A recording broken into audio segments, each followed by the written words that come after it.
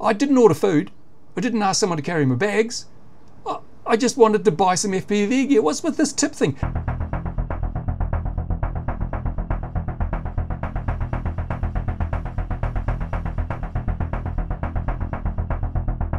Okay, so here is the CADDXFPV Walk Snail Ascent Lite kit on pre-sale for just $36 US. It's so cheap.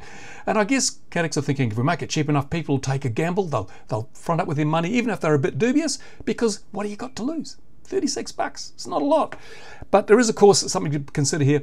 This particular air unit only works with the Walk Snail Ascent goggles, box goggles. It won't work with the Goggles L, I think it was called, the earlier version. It won't work with the original or the later Walk Snail goggles, proper goggles. It won't work with the HDZero goggles. Won't work with your Sky Zones. It won't work with your DJI goggles. It's the only thing that it'll work with is this here. And in fact, fortunately, they provide a bundle here. Let's go look. This is $185. You get the VTX or the air unit and the goggles, the only goggles in the world that work with the system right now.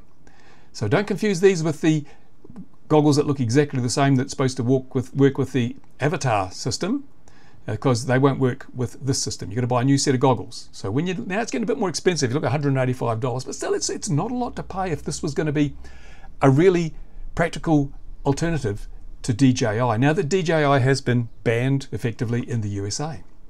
So this is pretty damn good, isn't it? But of course, you know the catch is always there. I know when Ian from Madstech looked at buying the Protoss, there were all sorts of discounts available to US people, but not for other countries. So let's go to the checkout and see what this is actually going to cost us. We'll add it to our cart. Why have I got two of something? Oh, because I didn't clear out before. Let's remove one of those. Here we go. So here we go. We're getting a $20 discount here. Look at that. So it's now gone down to $165 from $185. $165.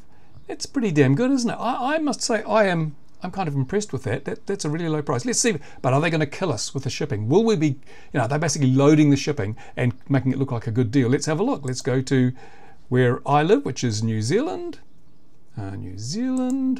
And let's go where else? Waikato, I think that's where we go. Let's try a shipping a code. Let's see what the estimate is. It is, wait for it, $10. $10 for shipping. So the total price is still only $175. Ooh, that's a pretty good deal. In fact, it was such a good deal I couldn't resist. Call me gullible, but I ordered one of these and they say it should be here in about 2 weeks. 2 weeks should be they'll ship in 2 weeks. So get it before Christmas anyway, I would hope. And I'm going to review it thoroughly, take a look. Now, Ian's done a really good teardown and review of the Protoss. And as I say, this is the guts of the Protoss. The goggles are the same, and this is the air unit that goes inside the Protoss. So if you want to see what Ian's found, go and have a look at that. But I'll be testing it out in a different quad and obviously in a fixed wing as well, see how it goes. Now, I get the impression this is a fairly low power system. It's not nowhere near as powerful as DJI. So you're not going to be doing, 4 or 5, 6, 7, 8 miles. I think CADDX actually say that it's good for 3 kilometers. Let's see if we've got a... let's go back to the main screen and see if they've got a some blurb on it. Where are we? Avatar. Where is the new one? Where's the new one? Come on, you're trying to flog it. We've got to find it. Maybe, is it down here? I don't know.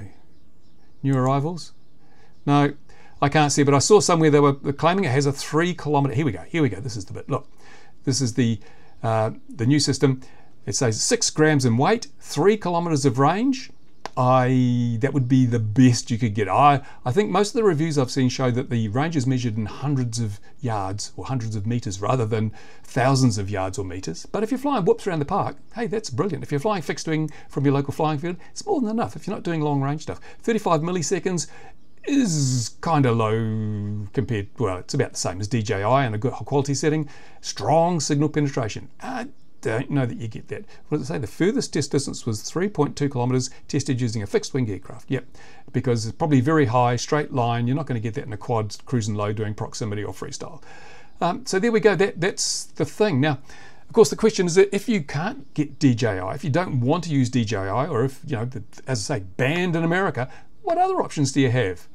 Let's have a look. Well, we've got this. Now, I'm lucky. even if I lived in the USA, I could still fly my DJI because I didn't upgrade to Goggles 2 or Goggles 3 or Goggles 3 or whatever it is, all the new stuff. I didn't upgrade to all that. I stuck with the original goggles, and I'm still running Air Units and Vistas, and they're still available from other brands like RunCam. So if you've still got your old DJI goggles, you could go out and for $130 you can buy yourself a Vista unit by a different name, and because it's not DJI, it won't be stopped at the border. You'll be able to bring it in. In fact, I haven't checked, but maybe there are US shops who have this in stock as well.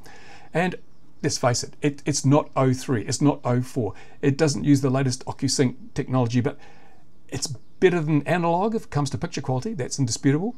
It doesn't have onboard recording, but hey, throw a GoPro on. I mean, you can just step back a couple of years and away you go. You're still flying digital at an affordable price.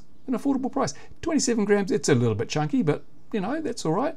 But what else can you do? Well, there's HDZero. Now this is a bundle pretty close to that Walk Snail or that CADDX bundle, $70. That's twice the price basically of the pre-order price of the new one.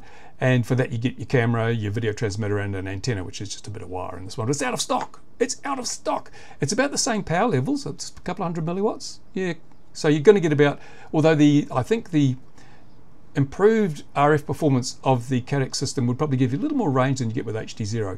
So it's an option. Also, the latency on the HDZero is much lower. So it's a horses for courses. If you're flying, if you're racing, if you're already invested into the HDZero ecosystem, I don't see you switching out to go to CADDX all of a sudden. But yeah, so this is a reason, if they get these back into stock, it's a reasonably affordable option as well. But then you've got to buy your HDZero receiver or goggles. Do they have receivers? Let's have a look.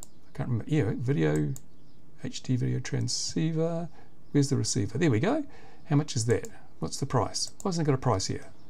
We'll go to the shop instead. Go to the shop instead. Where are we? Receiver. So yeah, because the goggles here are $650. That's quite a bit more than the $169 that CADDX is charging you. But the CADDX ones are just box goggles. I hate box goggles. Here you go. The video receiver, $220. So yeah, the CADDX system is still quite a bit cheaper. At least on pre-order. Now there is another option, of course, and that's analog. Let's go to Foxeer. Now I reviewed this video transmitter and a Foxeer camera, and I was really blown away at just how well analog still works. I'll put some footage in here if I can find it. Just how well analog still works. Don't give up analog. Half my flying I do with analog. I posted a video on my XJet channel the other day, me flying analog. Woohoo! Brilliant fun, brilliant stuff. So for $60, you can get yourself a 2.5 watt 80 channel, no, it's not really 80 channels, is it? Because they're all overlapping. 2.5 watt video transmitter, and then for another $23, get yourself a camera. So it's still dearer than the HDZero bundle that they had. It's still dearer than the CADDX bundle going at the moment. But if you've already got analog goggles, this is a great way to go. Don't underestimate analog. I still love analog. So there we go. That's just what I found. I thought you might be interested in seeing this. As I say, I have ordered one. It is supposed to ship in 2 weeks, I think, and when it arrives I will be thoroughly testing it. It's a summer here, spring, summer. It's raining at the moment, but it's spring, summer. I've got plenty of opportunity to test stuff, and I'll let you know. I'll let you know if it's worthwhile. We'll test out this range claim here, give you some real practical range things. We may try changing the antenna to get better range, all that sort of stuff. Play around, but in the meantime, you've got to decide. Let's have a look. New arrival, is this the one I want? Let's go and have a look. Has it got it? Oh no, here we go. I'll try and find the bit I'm looking for. Here we go, this is what I'm looking for. You've got to decide whether you're going to gamble your $35. I'll show you what happens. I say gamble because look at this. This actually threw me a bit. When I went to the checkout buying this thing, I thought, let's go to the checkout. Fantastic. Off we go. And filled in all my material, all the stuff, and I got down to here. And I thought, what the hell is this? Add a tip? Yeah, they want you to add a tip, 1%, 3%, or 5% of your total order as a tip. Seriously, seriously, is this a charity? Is this I didn't order food. I didn't ask someone to carry my bags. I just wanted to buy some FPV gear. What's with this tip thing? Now I do flick money off to some of the open source projects when I'm able to do so, because those guys are working for free. But surely CADDX is paying their staff to do the work, and they don't have to rely on tips. It's just, if you have to rely on tips to stay afloat, I would be concerned that I may never see my Walk Snail Ascent goggles with light VTX because obviously things are running pretty close to the wind financially, are they, CADDX? So anyway, with that in mind, you may want to take the gamble. I took the gamble because I'll take one for the team. I'll show you what it's all about if it arrives. But you may be a little more conservative with your spending. As I say, I'm not making money out of this. I'm not promoting this. I'm just telling you it's there. I saw it. I'm going to review it. And they don't send me stuff for free. They don't send me free stuff. I'm not one of the valued reviewers. So I bought it myself, which means I can criticize it all I like, even though I do. Anyway, when people send me stuff for free, I'll tell you if it's correct.